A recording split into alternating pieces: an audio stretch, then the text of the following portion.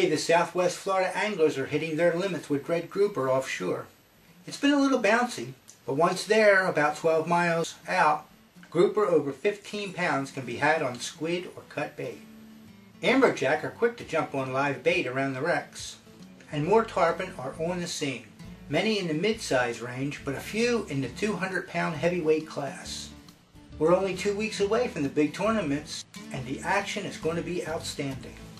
For those of you not willing to battle the rough seas and strong tides, the snook are all around the passes, and reds are available on the high tides, and those biting are normally in slot. We found that scattering some chum around the target areas will entice them to feed a little bit more eagerly. We sent a team up to the beach near Boca Grande last weekend, and they nailed some bluefish, a couple of sharks, 5 black drum, and some snook.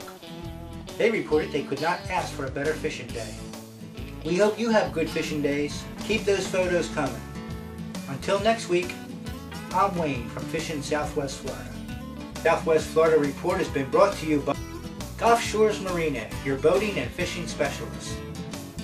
By Guco Internet Services, your Southwest Florida web hosting and IT headquarters. And by Royal Yacht Service, a division of Gulf Shores Marina. If you'd like to sponsor our weekly fishing report, fishing episodes, or website, we offer extremely low rates for short or long term. Our web banners and logos are clickable directly from our web page to yours, and there is no charge per click. Slots are limited, so jump on board. For more information, visit www.fishingsouthwestflorida.com/advertise or email sales@fishingsouthwestflorida.com.